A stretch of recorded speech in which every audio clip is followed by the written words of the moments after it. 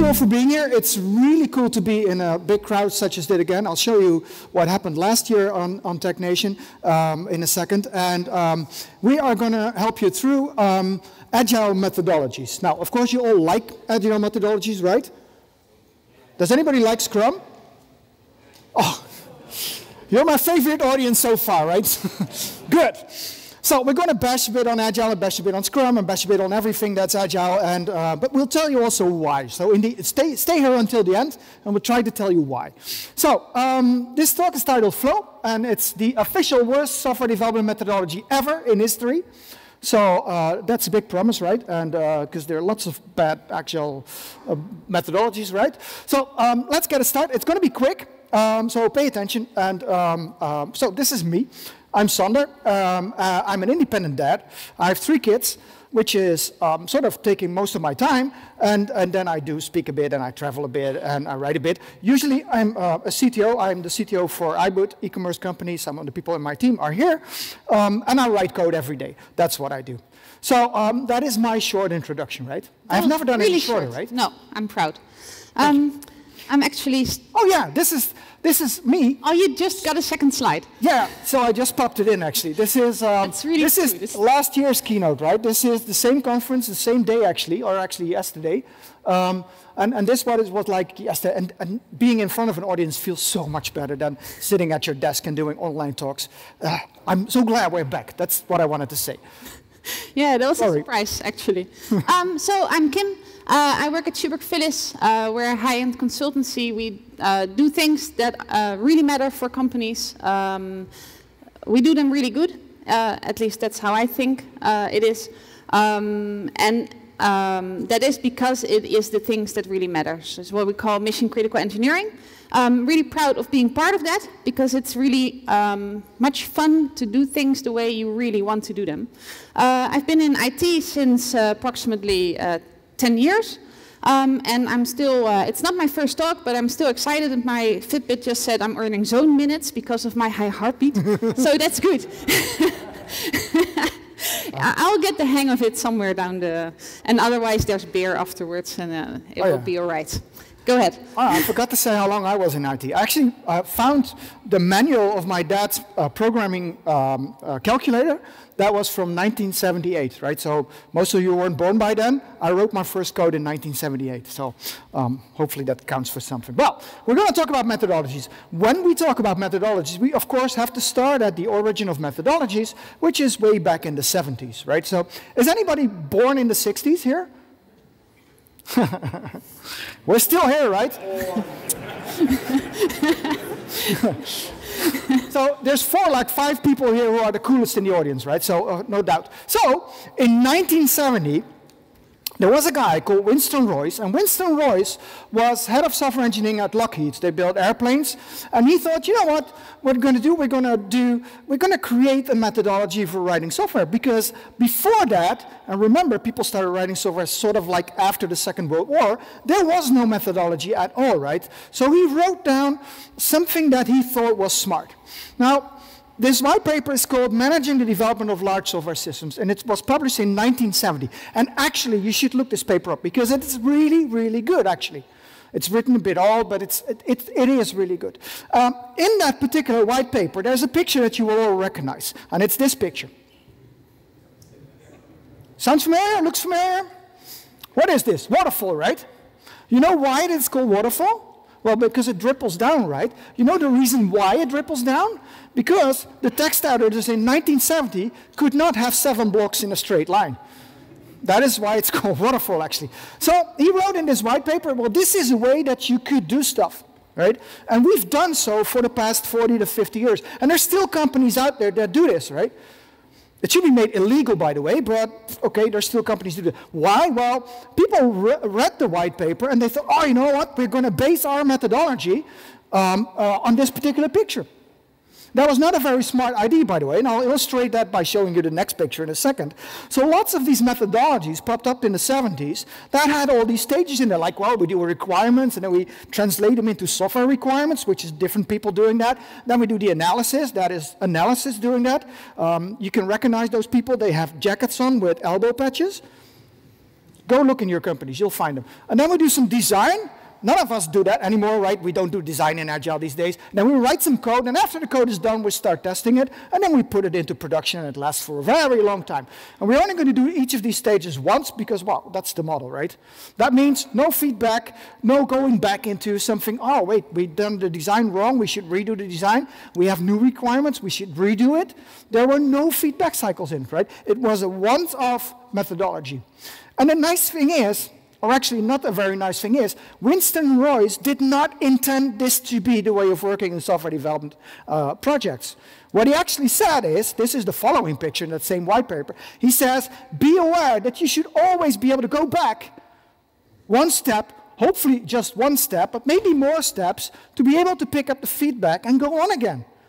He actually, instead of being the father of waterfall, should have been the grandfather of Agile.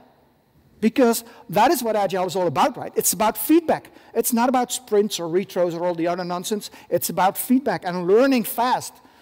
That's what it's all about. And he actually wrote it down. He said, well, note that it is simply the entire process done in miniature to a time scale that is relatively small with respect to the overall effort. He basically says, you need to be able to go back. Trace back, go on again. Find the feedback, go on again. Continuously. That is basically what the white paper in 1970 said. Did we follow up? Nope. We spent tons and millions and billions of money on failing waterfall projects, especially if you work in government, you should recognize this. And then, at some point in time, somewhere in the 90s of this century, we came up with something called Agile. Well, the word Agile didn't come up until 2001, but we had these small iterative approaches. And in the beginning, people thought it must be like, well, it's just, you know, what we're going to do. We're going to write some code, and then afterwards we'll complain, and that's it, right? It's none of that, actually. It's much more formal. And then people came up with, yes, we have to follow the rules, obey the rules of Scrum. Don't do this, by the way, but anyway, a lot of people do this. And then Scrum became sort of, well, an analogy for being Agile, right? And, oh, yeah, we do Scrum, so we're Agile. No way. But we'll get to that. And then a lot of people said, you know what, Agile is actually dead. I read a thread somewhere earlier this week that again repeated Agile is dead because, well, we sold out to the people doing certifications, we sold out to the Scrum Alliance, we sold out to SAFe and to all the big consultancies out there, etc., which is all true, by the way. So then people say, well, we're going to stop going to Agile conference. Well, this is a nice example, right? This is by Dave Thomas, one of the signees of the manifesto. He said, I think time has proven me right. The word Agile has been subverted to the point where it's effectively meaningless, and what passes for an Agile community seems to be largely an arena for consultants and vendors to hawk services and products. That's where we are, right? 2022. And if you go to Agile conferences, I can recommend you not to, but you see quotes like this, right? Make sure you don't miss the Agile elephant versus the waterfall elephant in the lobby. What the fuck is that? During this session, we're going to discuss the happiness index of projects. Well, you can count me out for that, basically. I'm ready for celebration before the done column on your Kanban board. God, man, well, anyway. So, my good friend Alan, he says, well, more and more, I've come to see the term Agile as both unnecessary and self-defeating, right? Agile has basically become to mean, well, do parts of Scrum and Jira badly. That's it. Right? So we thought, let's find out a new methodology. Yes. So why a new methodology? Well, it's quite simple. We have done an extensive analysis and we have found, I'm at a consulting company, that there's an interesting relationship between how fast you are developing software and the amount of money you make. Yeah. So the longer it takes you to develop software, the more money you make. So actually what we thought is, well, what if we would make a methodology that actually would make our project's duration as long as possible, because then we make more money. And to our big surprise, we had found a lot of inspiration in all the methodologies out there. It's a hard word. Can we find another word? So actually, in Scrum, in Agile, in Waterfall, there is loads of inspiration to make your projects last as long as you could possibly think of. And that's cool. So we just summed them up. It was an easy task to do. So in the end, we're doing this to get more money. And then the first thing we're going to do is the hardest problem to solve, naming our methodology. So what we did is we had some Japanese word on our post-its or our Miro boards. We were doing it online. So something with Kanban, Obeya, origami. That's the art of folding post-its, basically. Of course, we need things with crasy, so holacracy, sociocracy, idiocracy. And of course, we also want it to be something with continuous D. So continuous discovery, continuous disappointment, or continuous disagreement. And of course, we want hashtag no and less yes. So no ops, no projects, no estimates. These exist, by the way. These exist, definitely. Yeah. What also exists is no SQL, no testing, no code. Yep. And of course, we want something like serverless or pointless in our name. Something as a service, so SaaS, IaaS, PaaS, TaaS, X as a service, so you can fill in anything you would like. But in the end, we thought maybe methodology as a service, MAS.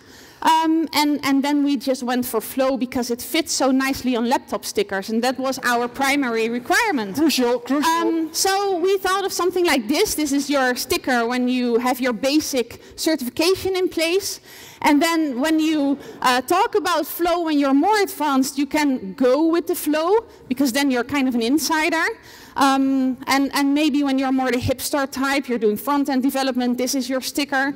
You can also feel the flow. So that's definitely something we expect long discussions on, which of course make our projects dure longer again. So that's something we really like. Yeah. Surrender to the flow. That's something you will be talking to your managers at, and that will definitely get you a seat at the C-level table. And in the end, what we're doing it for is because we want this sticker on our laptops. Now, yeah. So then the question is, what do we put in there, right? So the first thing I wanted to put in there when we started discussing is a thing called sprints. Do you like sprints? Okay, nobody likes them, that's good. Yeah, done. Well, so we should add them, right? That's basically the point. Well, the thing about a sprint is, and this is a typical burn down chart from a project that I visited in Brussels, I think it was. And what happened here is that they said, well, yeah, we're going to estimate the work that we can do in these 4 weeks, because these were monthly sprints, and then we're going to just do the work. And the project manager, there was a project manager, he said, yeah, good idea, good idea. So they estimated the work, and of course, you know what happens. We can't estimate, right? We suck at it, basically. And so they didn't do the right estimation, according to the project manager. And in the end of the sprint, they had some work left. And they call that a red sprint, because they didn't make the sprint. How many people are here talking about, oh, we didn't make the sprint?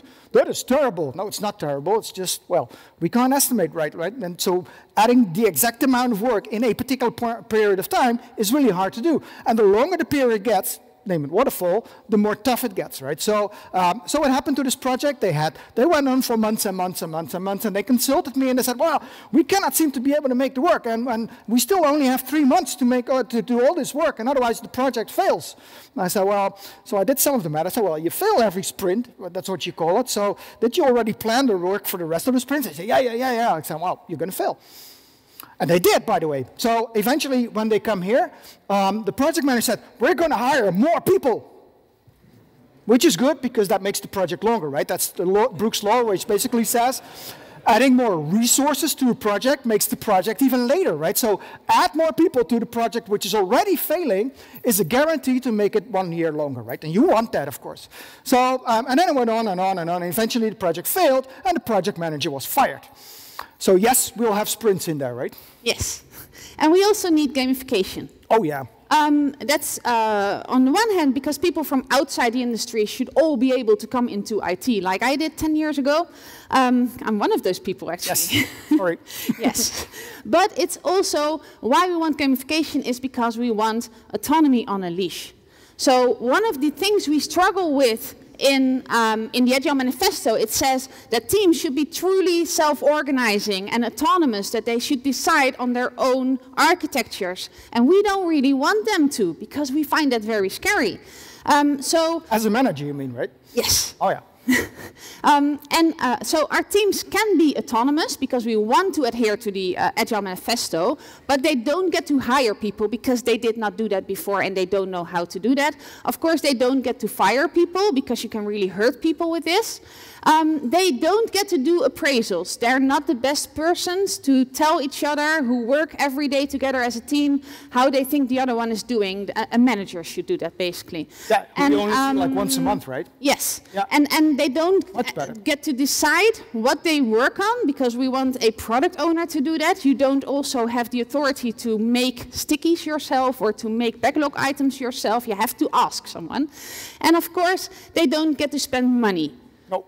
So what they do get, of course, so what we decide what's on the backlog, of course. We decide who is on what team. We decide what tools they are using, of course. You're up. Because we know better. We decide when they have meetings. And of course, they do get to decorate their workspace. So, mandatory, by the way, mandatory. And of course, if you want a ping pong table, you're allowed to have that and to do your ping pong thingy outside of the meetings, of course. But this is what meetings rooms can look like with all this autonomy. So I hope this is something you really want. This was me in a job interview, actually. This is not a joke, by the way. This is actual, really a ball pit. Real picture. This is my real leg, this, well, that was kind of strange, and that was the punchline for being a really agile company. Yeah, I think we definitely want to focus on decorating our workspace so that our projects run. It's a well-known retailer, if you're wondering. Yeah. You're not allowed to tell. Yeah. So anyway, so then we need to talk about teams and roles and resources, of course, right? That's the next big thing. So here it is. So if you look at all the agile approaches out there, basically saying, well, so you need small teams, right? If you look at the Scrum guide, whatever version you look at it, it's like something between 6 plus or minus 3, 7 plus or minus 2. I think they now say like it's smaller than 10, whatever that may mean, right? So you need small teams. Now, if you look into more enterprise agile approaches, they say, well, yeah, but what about all the other roles, right? So if you look at disciplined agile, for instance, they have like tons of roles, basically, right? So how do you fit this into a 7-people team? The quick answer is you don't, right? So this is only outside the team. Where's the team? Yeah, we didn't put them on the slide. They didn't fit. They didn't fit, right? So now recently, actually last week I found this one. This is actually really, really cool, right? This is a thing called Auto Scrum. It actually already exists since 2016, but somehow it popped up on my Twitter timeline. This is a real agile approach from a real company called Accenture. Well, they're not a real company, but it's... and they named it Auto Scrum. I have no idea why, but it has all these people and things in it, and FROP. FROP seems to be important. I have no idea what it is, but it has FROP in it, right? So if you have FROP, it's good. So we added FROP to it as well. And then, of course, there's this thing called SAFE. You've probably heard of before. If you work for a large company, you will have. We do our annual SAFE quiz now, which is the question is, where's the customer? So here it is. I'm going to show you the picture of SAFE, and then you have to point out where the customer is. And you have to do it quickly. Here's the picture. Can you see it? It is somewhere, right? It's here on the right. It's that little figure that's been hit by the train. Of course, in any safe project, don't worry, the trains are not going that fast. They're like steam trains or something, right? So yeah, you did. Okay, so we have to talk about resources, right? Resources being sort of, I always ask managers, what do you mean by resources? Do you mean new computers, new tables, new chairs, or what? And they say, no, people. So, well, then say people. And so yeah, well, basically we start calling our teams resources anyway, because that's what managers do. They always talk about resources. So yeah, that's what you do. By the way, if you want to be a real resource in Flow, you need to have a beard. That's mandatory, sorry. So that's one thing. And then we have to talk about agile coaches, because the more agile coaches you add to your project, the quicker, oh no, it doesn't get any quicker. It just takes more time and gamification and shit and whatever you do, right? So we need to have many agile coaches on the team by mandatory, and they go into agile coaching camps. That's not a joke, by the way, it's true. And they have things like this. Oh, we really enjoyed the first Obeya Knowledge Network meetup in Amsterdam last Friday. Great group of professionals sharing expertise and experiences. And then they do all sorts of stuff, but it's basically all sorts of gamification.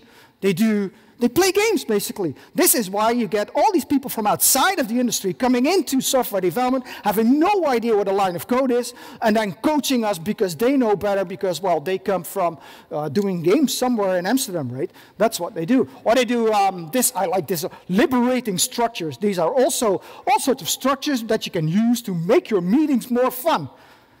I like coding. Coding is my fun. I don't like meetings. Why do I need all these? So we put all the liberating structures in there as well, right? And the only question I have as a developer, I'm in my 42nd year of writing code, I think, is where's the fucking code?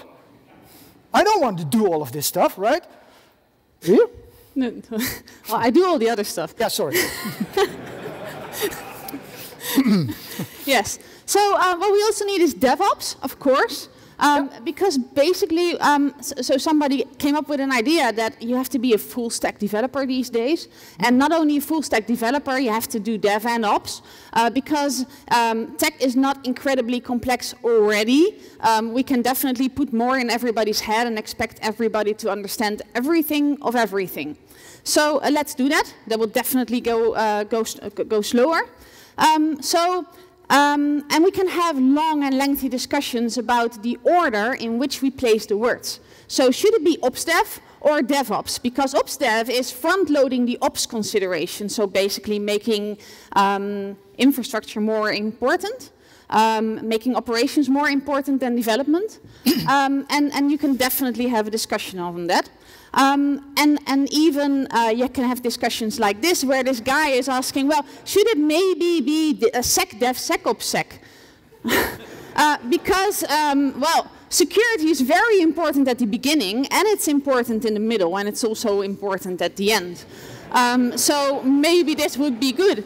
And he's also asking himself, maybe I'm taking it too literally. I'm thinking, yes, maybe. But of course, we also want the analyst somewhere. We want the tester somewhere. And we want the project manager somewhere. So we can have all these discussions. And the funny thing is, if you look at the origination of DevOps, the term was coined by Patrick Debois. And it was simply because agile system administration didn't fit on a sticker. It was literally that fact. It was too long. So he thought he was organizing a conference to talk about how can ops help development to be more agile. So if you're in an agile project and you're finding out that you need a server, an additional server, and you're finding out today, you want it tomorrow. And that's not usually, back in 2006, how this worked. You have to ask that 1 month in advance, and then you were already quite a flexible company. So there was never a grand plan for DevOps as a word. It was simply something that sounded nice. But of course, we're going to keep this because we can have all these discussions about the order of words. So what will be Flo's collaboration mindset? Well, we thought we want community, so why only business? Let's definitely go broad. We want development because we think that code is somewhere important in our development projects, and we want some operations. We want analysts and we want security. So that will be ComDevOps anal sex.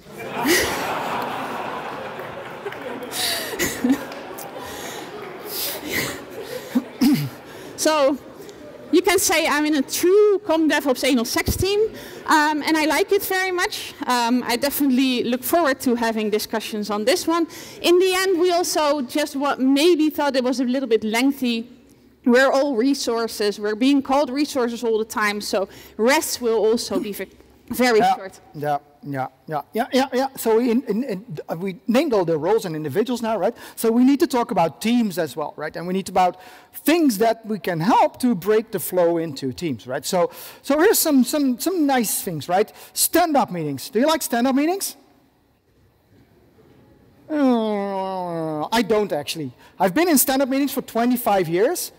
It's now a considerable part of my life being in a stand-up meeting, right? It takes up, right, 8% of my life. I actually did the math, which is way too much, right? So that's good. So, yeah, everybody likes them, of course. And they break your flow because what happens is, so my team has them at 9:30. some of the people on my team get up at, what time does Eugene start? Is that like at 6 in the morning or something? Sort of like, right? And there's other people who are in Ramadan, for instance, they don't start until 11. So yeah, well, so that basically means that the stand-up meetings are somewhere in the middle, and people are already starting. But if you have them in the office at 9:30 in the morning, everybody comes in between 8:30 and 9:30, they're not going to do anything until the stand-up starts, right? You check your mail, you go have some coffee, you talk to people. So it's an hour waste. So that's good, right? So that hour wasted, you cannot spend on writing code. So that's good. We need to have them, right, basically. But the fact that they can be useful because you tend to know what people are doing, especially if you work in a distributed way that we do. Yeah, sometimes they're not. So they're far too often. So what we decided on Flow is that basically, first of all, you don't want people to know our resources, to know what other resources are doing, right? Because that might speed up and they might offer their help to other resources, which is what you don't want, because you want everybody on their own pit to dive into stuff as long as they can until they get a nervous breakdown. So that's the point, right? So yeah, we'll have stand-ups, but we'll do them once a week for at least an hour. And I worked for a company, we worked both for that company, by the way, where they said, yeah, we're going to do them every Tuesday. We'll start at 9, and they usually lasted until 1. This is not a joke, by the way, this is true. There was a company where that actually happened. And then the same with retrospectives, which is something I hate even more. I've been in way too many of these as well, so we stopped doing them, by the way. But so yeah, they're once a month, and then you spend lots of time preparing for demos, right? Because you need to do a demo to the product owner and the stakeholders and the other resources that are outside of your team and whatever. So that takes lots of time, so that's good, because you waste a lot of time anyway. So yes, we are going to, well, endlessly discuss for at least hours on what we can do better in the team in the next sprint, and then as a consequence we don't do it, right? So so you get back to the retrospective the next month, and it's exactly the same discussion with exactly the same people with exactly the same outcome, and still nobody's going to do anything, right? So you know what, we decided to do them every 2 weeks instead of every month. To double the fun, right? So that's it. And then, of course, we never follow up on all these improvements. And by the way, we needed a Lego reference in the deck, so here it is. The point is, there's a lot of research out there that says, as a developer, and if you are a developer or anything doing anything creative, you know this, right? You get into flow. Not this flow, but actual flow, right? It means that your head is somewhere else. It means if people talk to you, you don't hear it. It means that you can be there and then all of a sudden look around and it's 3 at night. I have that sometimes, by the way, but and that means that we need to get in flow, and that takes time. That takes about 10 to 15 minutes. So every time you break somebody's flow, you walk up to them and say, "Hi, how are you doing?" Our CEO has the habit of doing that, right? He comes up and he says, "Hi, how's it going?" And you're like, "Well, what?" And then it takes like 10 to 15 minutes to get back in flow. So if you do that like 3-4 times per day, well, you break flow definitely, right? Nobody will ever come back into flow, right? So we need to do that. So we'll organize random meetings that we're not going to tell anybody about. I actually had to skip a meeting to beer. I only figured out this morning what that was in my agenda. We have them throughout the week, every day, and we discuss whatever we can discuss. So note down this list, because these are good topics to sort of break the flow in random meetings everywhere, right? And they take, of course, about an hour, and everybody can join who wants to. So we'll call them flow meetings just because they break flow. Yes. So what we of course need is flow in the enterprise, yes, because that's where the real money comes in. So the question we started to ask is, how does Agile scale? As an industry, we started to ask this question. So is it simply multiple instances of the same process, usually Scrum, or does it require some other kind of organization to have the alignments between teams? Something like SAFe. Or less, or auto-scrum, or Spotify model. Spotify. Yes. I actually talked to somebody earlier this afternoon and said, yeah, we're going to organize according to the Spotify model. Yes. I'm like, what? It's 2022. Indeed. This morning, right? Of course, it's a good practice. Let's all copy Spotify. Yep. Because they invented something in their context. Back in 2008, I believe, they were a very fast-growing company. They were growing 8x every year. So every year, the company went 8 times bigger. Try to perceive how many new colleagues you have. Every team consists of 1 person who was there last year. The rest was new. So what they kind of thought of was, we need to have a lot of structure to onboard all these people. And we have to make sure that everybody connects, that everybody understands. So the scale of management versus people was 1 to 2. Every manager had 2 people. So that's crazy. And then, of course, the whole industry says, well, that's a good idea. I'm a company that grows 0.01% per year. Let's copy Spotify. I also want this. Like your average bank. And then, of course, as a manager, when you invent this, you don't want to stop your own layer. So you keep the managers in all the layers on top of the Spotify model, which already had a 1 to 2 ratio of managers versus people. That's a good idea. Was it you not write code. Oh, sorry. You once applied at a bank, right? They had like 11 layers of management on top of the Spotify model? I believe 7, but the story gets bigger every time. But yeah. But something like that. That's what men do, by the way. That's what men do, yeah. So of course you have to do this, copy Spotify. Yeah. So how will be the flow collaboration mindset? Well, we thought of big flow framework, BFF. Of course, we're going to start with version 3.0, like management 3.0, sociocracy 3. Why use 1 and 2? Because it doesn't sound cool. And then we're going to add more complexity in every iteration of the process. So why? Because then we can have courses again and have certifications again, so we can make more money.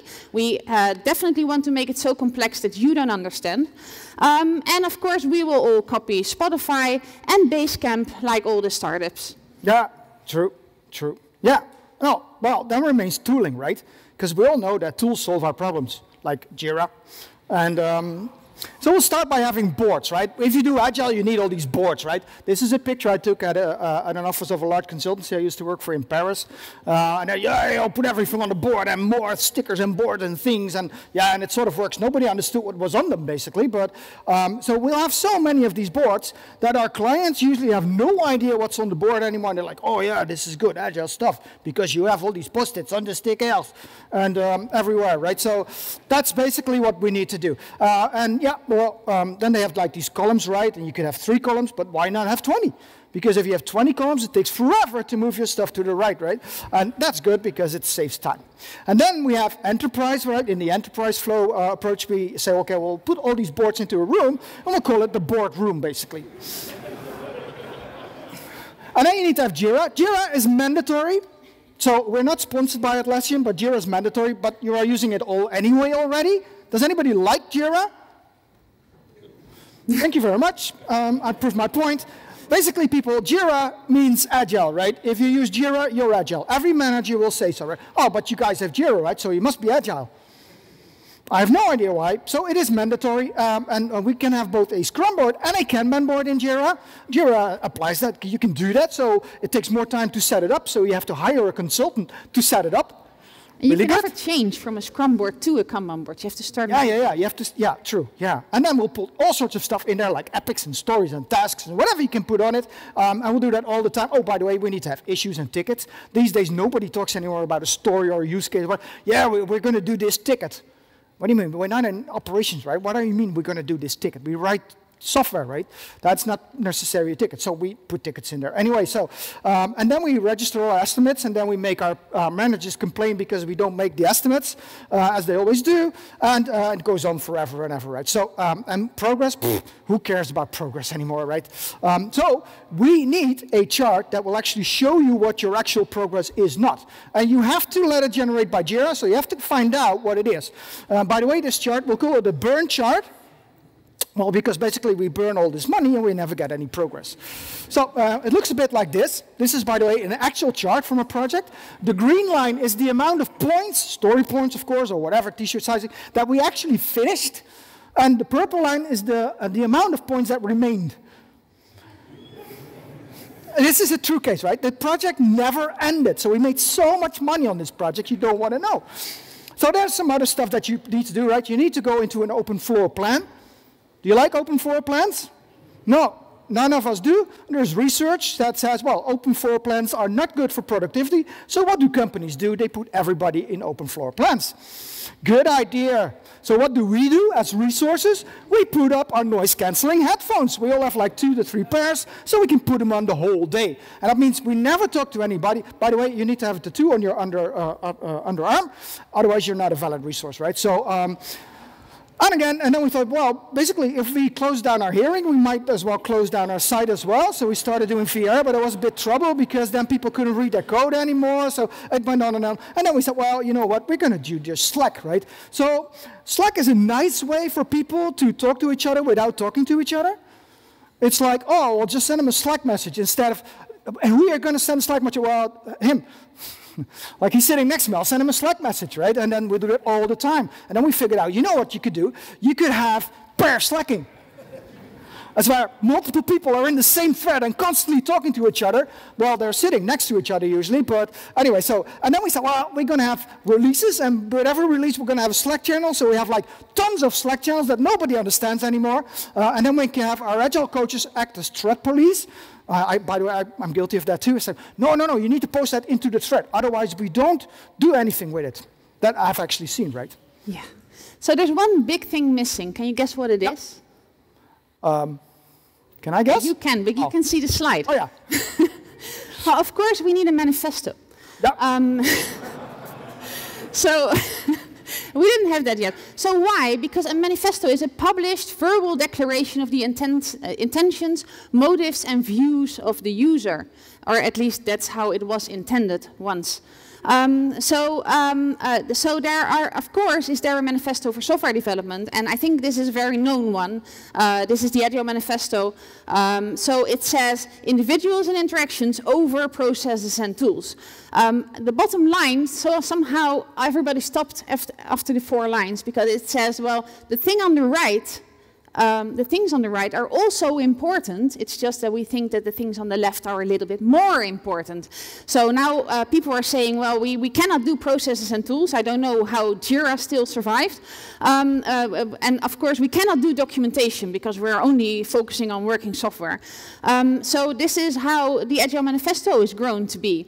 And then came the Software Craftsman Manifesto, and came the HR Manifesto. I like this one. And of course, as a response came the Programming Motherfucker Manifesto. Read this, guys, read this. So, yeah, read this indeed. Of course, we want our own manifesto, so the Flow Manifest. And we thought, well, it's extensive certification over hands-on experience.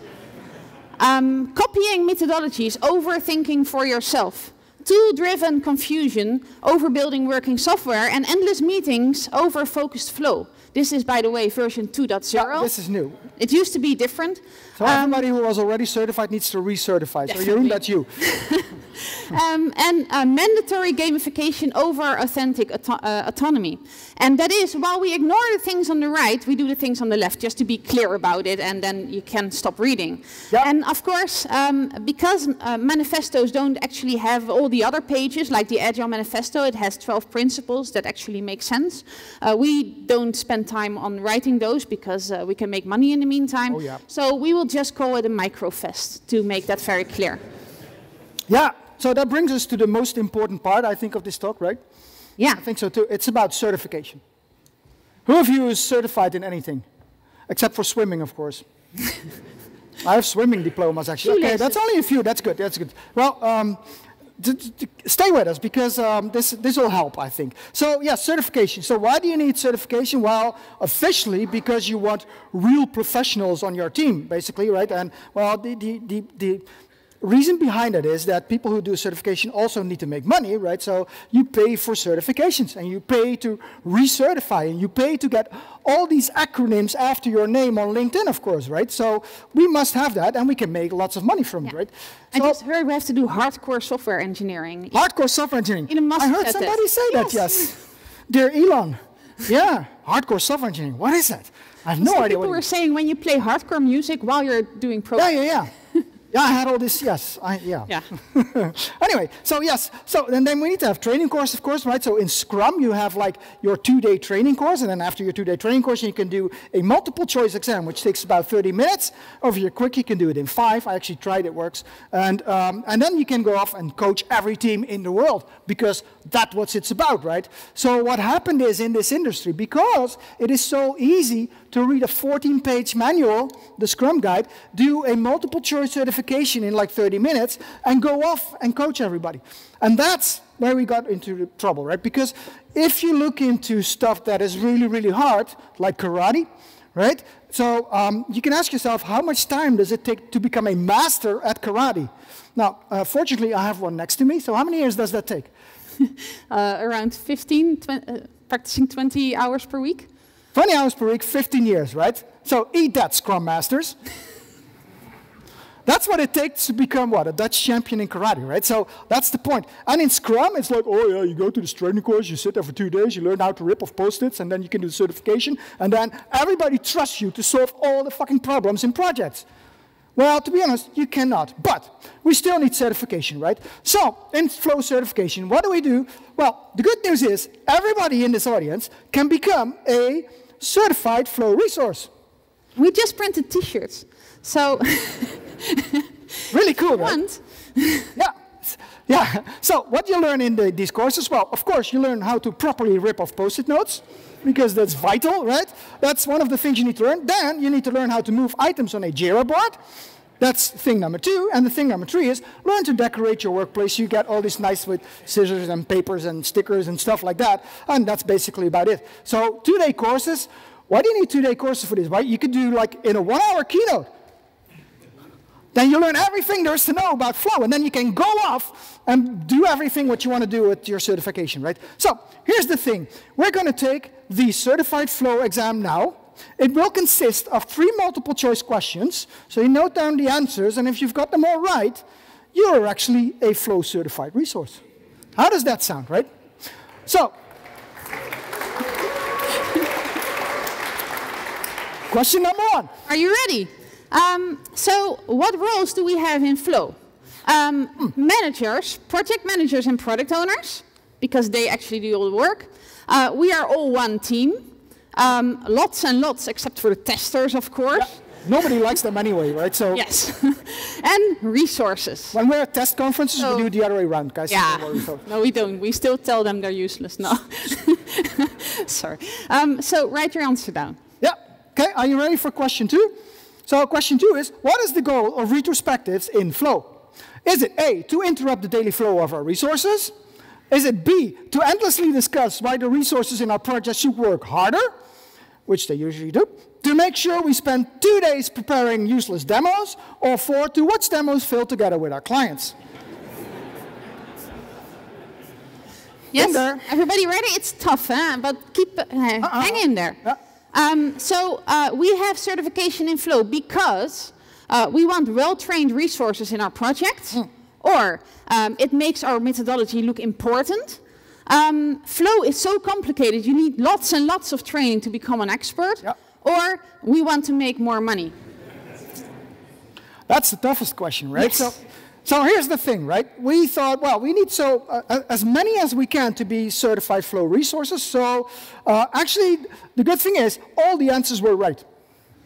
So that means by now you are all a certified Flow resource. Congratulations, everybody. Very good. So here's the certificate. You can take a picture, put your name in it, hang it on the wall, or download the slide deck, or whatever you do, right? So that's it. By the way, the nice news is you have to do an annual retribution of 200 euro. No, just kidding, right? Yeah. So to close off, we're gonna tell you what we actually believe. So this is the boring part, right? So it's like, true? Who does the first one? You do. I do? Yeah. Oh yeah, of course. So here's the thing, right? You can automate the shit out of everything you want, but software is still made by people, not by resources. It's not a factory.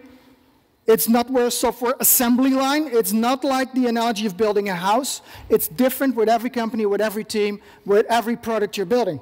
That means it's creative work. It means we do the work, right? It's not your low-code or no-code tool or Jira that does the work. It's you. That means you are important and vital to building software. And we believe every organization or team will create and evolve the approach that fits them best. Yep. Spotify doesn't do the Spotify model anymore because they're not growing 8x anymore.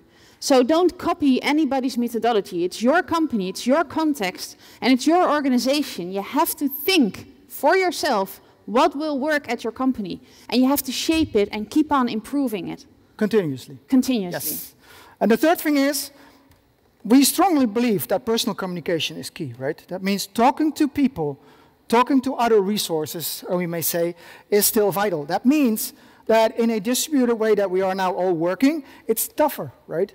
It means you have to spend more time in personal communication because face-to-face communication is always the best. That's why I'm trying to bring my team slightly back into the office, like 2 days a week, which is good, because it saves a lot of traffic jams if we're not going work in the office. But in the office, you see that the collaboration is so much closer than outside of the office. So yeah. Definitely. And we also believe that trust and personal safety rule. So we all have our own perspectives, we all have our own context, and magic happens when we allow everybody to share what they think and to give space to what they think. And a lot of methodologies are really hurting people because they're shutting people up and they're not welcoming the different perspectives and the different experience. So make sure you have a team where every voice counts. Yes, very much. And also, writing software, creating software, building software is not very easy. Edgar Dijkstra once said that it is harder to do software than anything else in this world. And I believe that. It's highly creative work, and it takes a lot of focus and a lot of your mind. That means you have to allow yourself to have that focus and to get in flow and to not be disrupted from that flow. That's short, right? And everything evolves in tech continuously. So learning will be the biggest differentiator for how happy you are in a project and how successful you are as a company. So there has to be time for learning. You have to actually guide people because learning is something that's painful and it's scary actually. I was just trying to let the lemonade machine work and that was already scary. Like, is everybody looking at how I'm failing? It's scary and it's hard. So there has to be time to guide people in this learning process, to sit together and explain from your seniority, the people from the 60s here, how it's done. Well, also people from the 70s. Yes. That's good. Yeah, good. Sorry. You should have said it earlier, right? And then the next thing is that we strongly feel that teams who become more and more autonomous, making their own decisions, deciding on how they do the work, instead of being guided by some central manager on top that says, oh, you do that, you do that, you do that, and why aren't you guys ready yet? It's the end of the sprint. Why didn't you finish this story? Stuff like that, right? So it's highly important to become as autonomous as you can be in any organization. That has to fit your personality as well, right? So you need to take into account all these personality traits and figure out how to make a team more independent. Because independent and autonomous teams work much better and deliver much better work, right? Definitely. Yep.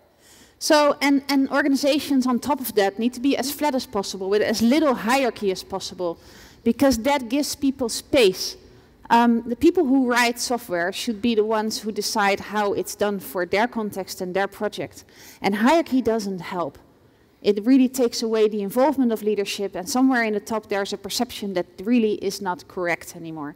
So make sure it's as flat as possible and make yourself dispensable if you're somewhere in leadership. Yeah, I'm trying to. Then the last thing probably, which is, well, it's not the last thing, but it's almost the last thing. This is me, right? No, somebody who looks like me, but, well, he has more hair, I think. But anyway, so it's about, you know, you can get all the certificates you want. It doesn't count. It counts having the experience and being able to share that experience with other people so other people can get more experience as well, right? So it's about, again, it's about you. It's about you guys as guys and girls and whatever gender we have these days. But so for everybody, your experience counts, and I'm being able to share that experience. And the most important thing is, I think, and that's why I've been in this industry for so long, is because it's the best industry to be in. I never get into a day that is like dull, right? It's about having fun, and it's about having fun all the time, and learning continuously on the fly. That is what it's all about. It's the biggest compass. Whenever you feel you're not having fun, there's something wrong, and raise your voice. True. Yeah. That's all we have. That's all we have, right? Wow. Yeah. We went through it.